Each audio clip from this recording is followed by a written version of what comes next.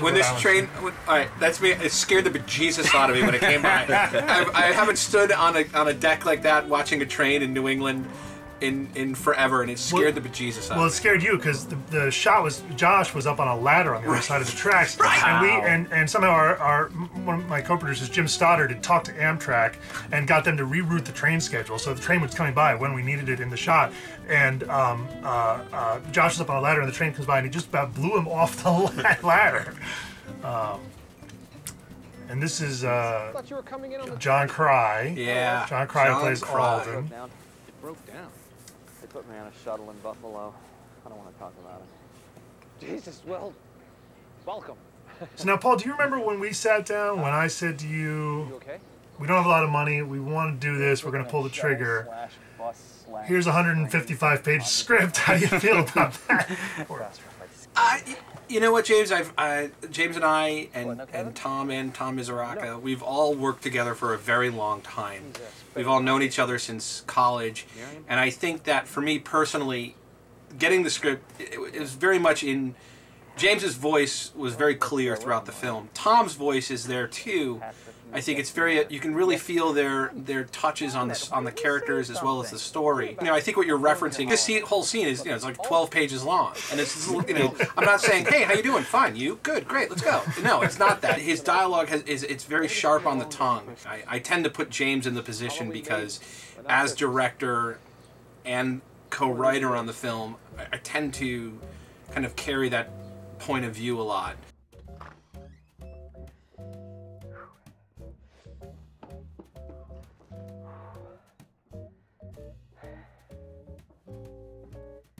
I do feel this is sort of James' baby, and he asked me if I would help raise it with him. Right. And that I sort of add him. So you could see my touches here or there, but it definitely felt like. But we were talking about that scene we condensed, those characters we condensed earlier. You did a lot of work to shape this thing. I mean, when I came to you, it was huge. And you really helped hone it and edit it and focus it, and it was a little... It's one of my favorite moments of the entire movie right there. Yeah, John, apparently he's brought bricks with him because it's so difficult for me to lift. and not only another is having such three fantastic actors and ad-libbers as well. They would come in and they would bring their own stuff too, and there was no ego whatsoever. I mean, it was like if it was for what made the characters and the story better. It's funny, it's how you want to make a movie. You want to make it with your friends. You want to make it so that you're comfortable and relaxed. You can be creative. You're not fearful of making suggestions. You're approaching it from a character point of view and just enjoying yourself along the way. Even, you know, one of the ones you designed? Even if the budget restricts, you know, lobster bisque, you know. Oh, you didn't have that? I didn't get that. That's how low on the totem pole. You don't get many opportunities genuinely to work with people that you've worked in close quarters with for years, and where you know each other's rhythms. You know how everyone's gonna play, play a certain thing, and you can bounce off each other. I wish this beat was a little better. Better? Oh yeah. Yeah. Well, we were supposed to have a cat, and we couldn't get a cat, and then it became a question of, well, how do we get John to the couch? And then I just wish this was a little...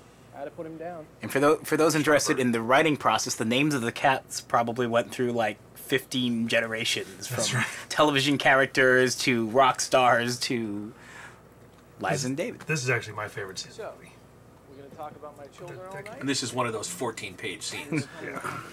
You know what, and just to answer your question clearly, it was about rehearsal.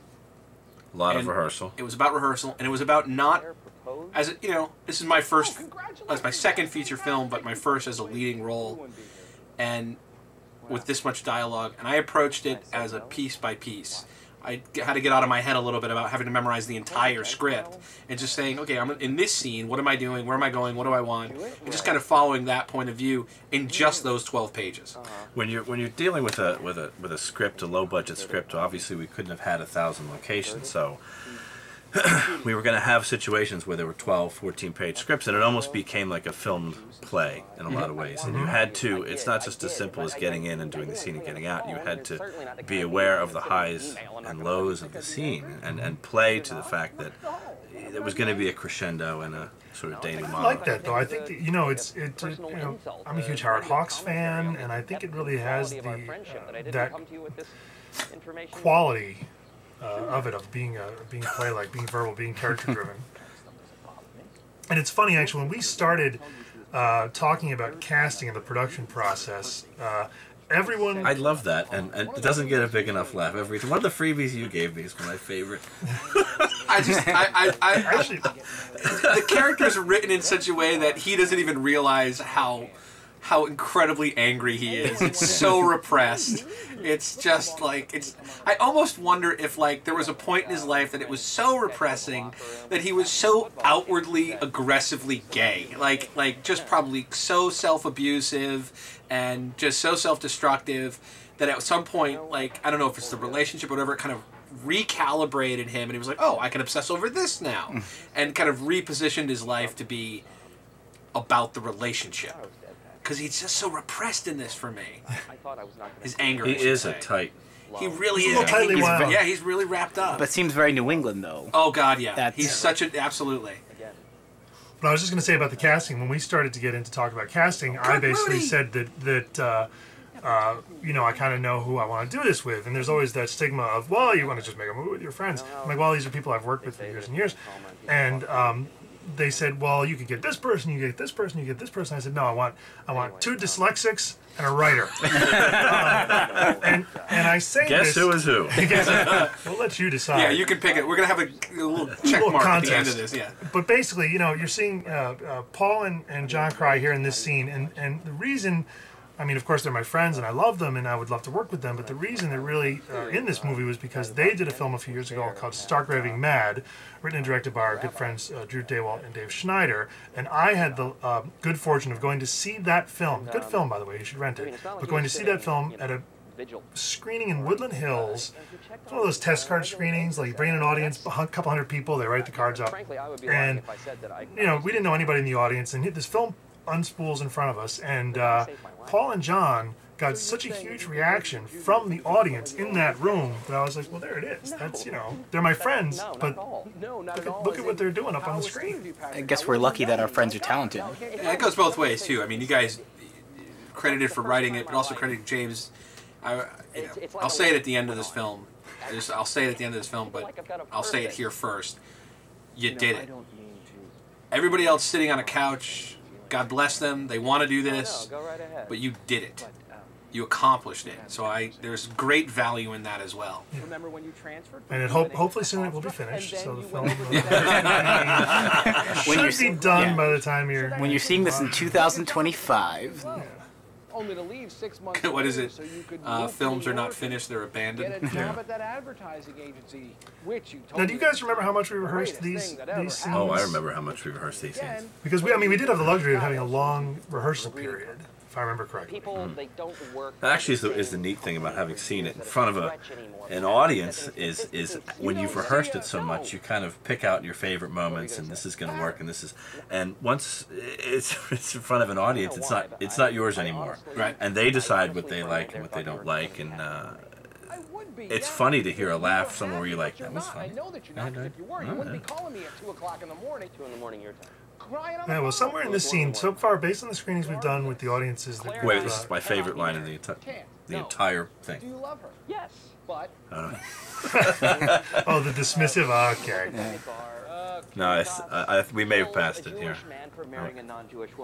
You've been a Jew since July. Is pure. Yes, that was a little earlier. That's gold. That's my favorite. That's my favorite. It's great about the co-writing process is you do sort of like, oh, that's a James line, but it's great, and that's my line, that's great. But then there's sometimes, who came up with that? But it's great, you know. I like the statue behind him. Look at the statue. David. Yeah, Brandy Creason, our production designer, found some flourishes to put here. And there, Great kind of work. fill I out. think I'm gonna get one of those. Yeah. So They didn't let Is you that take it David, home or, from. We're actually selling that on eBay if you Yeah. want to You put a can bid pick that on up. it. Yes. Go to the Happy Holidays eBay page and you can pick up memorabilia from the set. it's funny you were talking about the writing and going back and forth, and you guys have your own unique styles in it. It reminds me of that Stephen King, Peter Straub story when they wrote The Talisman, that they would actually they would try to write like the other one just to screw with people. And say, oh, that's got to be a Tom line. No, that's a James line. I don't even know why I came. Well, it's like the old Monty Python did that too, didn't? Because Michael Palin and Terry Jones would try to write a Cleese Chapman scene, and then John Cleese and Graham Chapman would try to write a Terry Jones. Can I just say I hate my hair in this scene? I hated it. We can fix it in post. Can we get that done, please? And also, I want to point out the music also in the film. Zach Hexum, who did the music, really did a really, really, really nice job, and ties the film together, I think. Yeah, you did a great job. I always love what you did with your feet here. It's Shut up. That's good attention to detail. My favorite shot, drinking the coffee. Very nice. These shots are nice. Because we were, I mean, on a 14-day schedule, we were probably doing Do I have a cord? like 10 pages a day? Something absurd like I that. thought it was like, I thought it was an average of 14 a day. I think it was. Well, There's a whole scene here that never quite worked. By the way, this is in LA. Yeah, we're in LA now. We've blown out the film so that sort of looks like snow back there, although I think those are all leaves on the trees. What were you going to say, James? I was just saying that there was a whole... I was never happy with this whole scene. Wish we had shot it a little differently in retrospect.